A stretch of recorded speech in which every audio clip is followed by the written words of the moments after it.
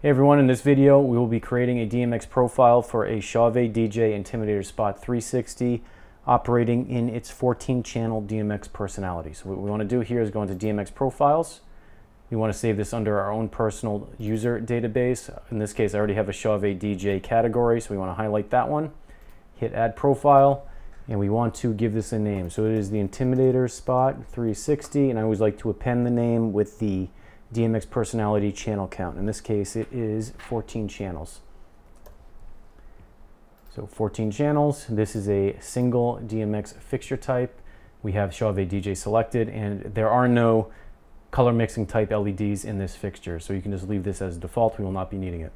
Alright, so I do advise, if you have the option, to call up the user manual for this fixture and look at the 14 channel DMX personality table as you're following along here. So we'll just start adding channels. All right, so channel 1 is a pan channel. This is the coarse setting. And there's another pan channel operating in fine resolution. And the same thing goes for tilt. So we want to select tilt, coarse, and then tilt, fine. All right, channel 5 is pan tilt speed. So this is going to be a static value. All right, we actually have a pan tilt speed option there, so we want to select that. And you want to set the value under the static value column to the value corresponding with the fastest movement possible of the moving head. Because the force one will adjust the speed internally, we don't want the actual moving head itself to be limited in speed. So in this case, we want to set this to 0 because a value of 0 corresponds to the fastest. A value of 255 corresponds to the slowest. All right, so we're good there. All right, adding another channel. This channel is a color wheel channel. So you want to select color wheel under dynamic. And then we want to make sure we specify the range here such that we aren't accessing any type of internal automatic adjustments of the color wheel, such as rainbow cycling or reverse rainbow cycling, which they have in this particular fixture. All right, so in this case, the range from 0 to 62 will give us access to all colors. Now you can use the attribute banks and the color theme options available on the Force 1.0 to dial in specific colors, gobo wheels, prisms, all that kind of good stuff at will. But we want to make sure that we encompass the entire range of colors offered by this fixture here, so 0 to 62. All right, so now we move on to channel 7. All right, channel 7 is a gobo wheel channel, so we want to pick gobo wheel under dynamic, and same deal. We want to make sure the range encompasses the full amount of gobos they have available, and I also like to include the gobo shake options as well.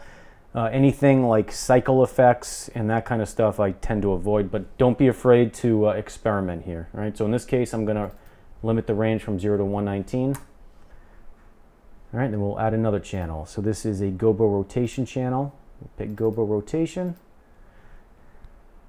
and for this one we can access the entire range. All right, so 0 to 255 is perfectly okay. All right, for channel 9 is prism. Typically for those, 0 to 255 is good. All right, channel 10 is a focus channel. So same deal, we want to keep the entire range opened. So 0 to 255 is perfectly fine. Channel 11 is our dimmer channel. So we want to pick dimmer none because this dimmer channel is not associated with controlling the brightness of any RGB type channels.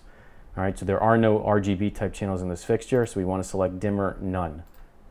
All right, and this is also coarse, and it's pixel number 1. There are no multiple dimmer channels in this fixture controlling different pixels, so it's just one pixel.